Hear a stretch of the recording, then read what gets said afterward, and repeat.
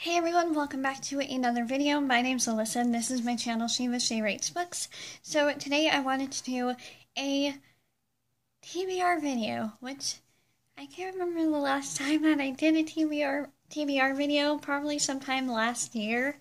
I've just been having a hard time getting into reading. The last book that I actually finished was just recently. It was the first book in the Raven Cycle series, and this is book 2, which I'm currently on. Have to be careful with this copy because most of my books for this month are from the library, but I am between pages 18 and 19, and I read the Raven Cycle last month, or technically it's still April. It's the 30th right now. I absolutely loved the Raven Boys. Oh, I love the Raven Boys so much. This is a paranormal novel, or paranormal series, that is all about this group of boys who are trying to find Glendower, and they run into a psychic's daughter, and she is supposed to fall in love with one of those boys. This is the book that is getting me back in, or the series that's getting me back into reading, and so I'm very, lovey-dovey over it. So, the first book that I want to finish, since I am 18 pages into it so far, I think I'm on chapter 2, and that is The Dream Thieves, which is book 2 in the Raven Cycle series, and then I have book 3 from the library. Also, you can see my thing, the tag there. This is Blue Lily, Lily Blue, and I absolutely love that title and this book cover. Like, all of these book covers, I like the white aesthetic to it, but the story is more important to me because it's so good. And I've been trying to find good paranormal stories, but I just don't know any authors. So if you know any authors within the YA genre, or even in the adult genre or new adult, please let me know, because I want to read more, and my hair is bothering me. I want to read more paranormal because I've been writing a lot of paranormal. So please leave those recommendations down below. And the next book that I'm reading, which is actually an audiobook on my library book app, and that is called Altered Carbon. It has 1 season on Netflix, which I think... Okay, the thing with sci-fi is I actually haven't read a lot of sci-fi. I've read a little bit of Cinder by Marissa Meyer, which I do have, but I think I've packed that already because we're going to be moving. Yeah, so I have read part of that, and that was easier to read. Like, I don't know. Reading sci-fi is hard for me because I'm more of a visual person when it comes to the sci-fi genre. So watching anything in, like, Star Wars or Guardians of the Galaxy, I would classify that as a sci-fi because it's also taking place in space. Fifth Element, all those movies are so much easier to watch rather than to read or to listen to. But listening to Altered Carbon, it's so hard to wrap my head around the concept of the story, which I've had to have my dad, who's watched the show, season 1, twice, and he really loves it. And I've had to ask him like 3 or 4 times already if he can help me wrap my head around it. And then last night when I asked him again, I was like, you know what, maybe it would be easier to stop listening to the audiobook right now and watch the TV show, because for me, like I said, I'm a visual person, visual learner.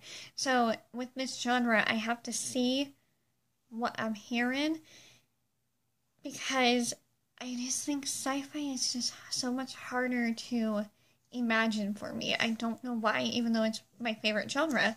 The next book I am rereading, actually, because I've been wanting to reread it for the past couple years, because I read it in 2016.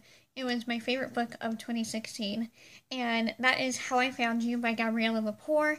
And what's kind of cool is I had reached out to Gabriella Lepore during that time that I had, like, finished it, and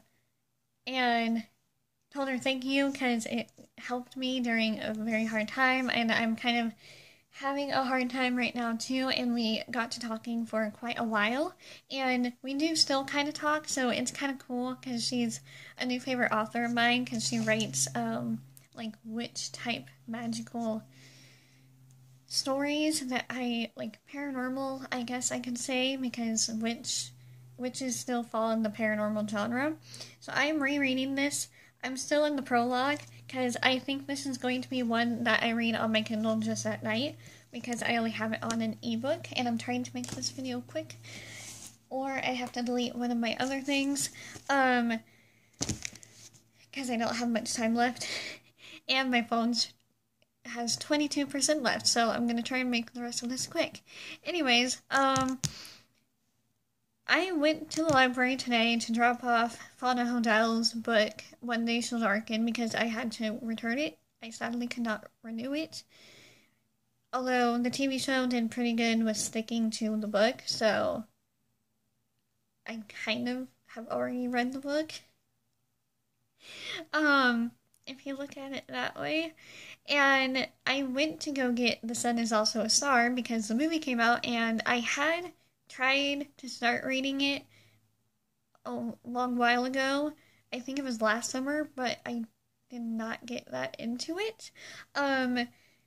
So I was gonna get it again today, but they did not have it. I don't think they had any of her books available, which made me sad because I really wanted to read Nicola Hune, but I could not read Nicola Hune because besides Stephanie Perkins, Nicola Hune is my other favorite contemporary writer. So I have Lola and the Boy Next Door because I have read part of this before, but I was in my second semester of college and did not have much. Yeah, I need to hurry because this is going to die soon. My phone. Maybe I should have charged my phone before I started filming. Who knows? We'll keep going. Anyways, I am excited to continue on. I was missing the characters from Anna and the French Kiss. I almost got Isla and the Boy Next Door, but I had already grabbed two other books, and I had the Raven Cycle series. So this is a companion novel to Anna and the French Kiss, in case you're unfamiliar with this world. It's based in our world, contemporary novel. Yeah, and I just love it, so I'm excited to kind of get back into that. The next one I have tried reading, actually, but it was not at a good time, and I don't even think if now is the right time to read this, but I was drawn to it, and that is More Happy Than Not by Adam Silvera. I've gotten partway through it before, but I wasn't clicking with the writing, and I've been wanting to read Adam Silvera. I did read part of before I had to give it back to the library. I'm a slow reader, so it's hard to go through books fast. I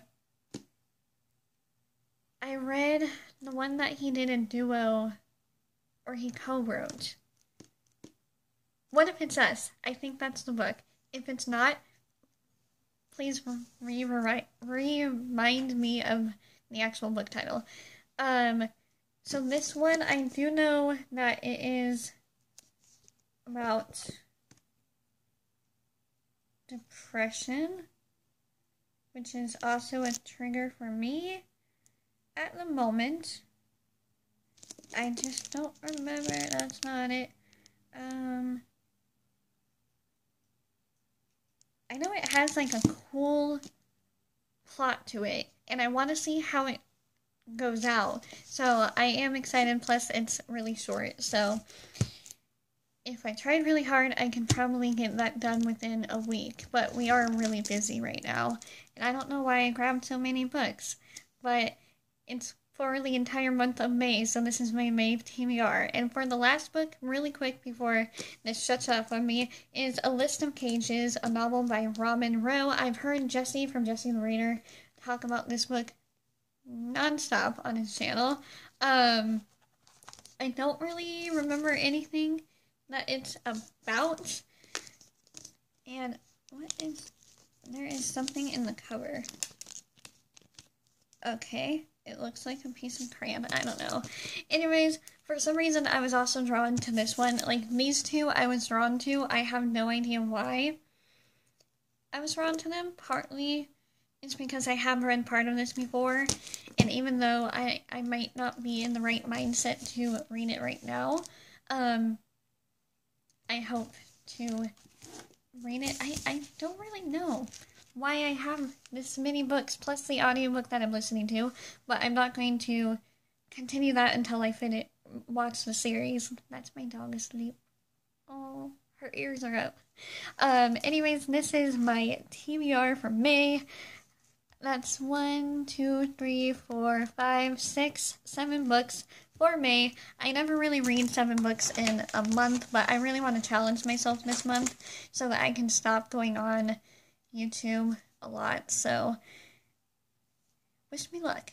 And I will do a May wrap-up or a June wrap-up. Yeah, May, June. Yeah. It's crazy that we're already to May. And we have like one more day left of April. Okay. Let me know what you guys are planning to read down below for the month of May. Don't forget to subscribe for more journaling, writing, and book-related videos. This is my first booktube type video in a long time. My battery is telling me that it's dying. I need to go. Thank you so much for watching, and I will see you next time.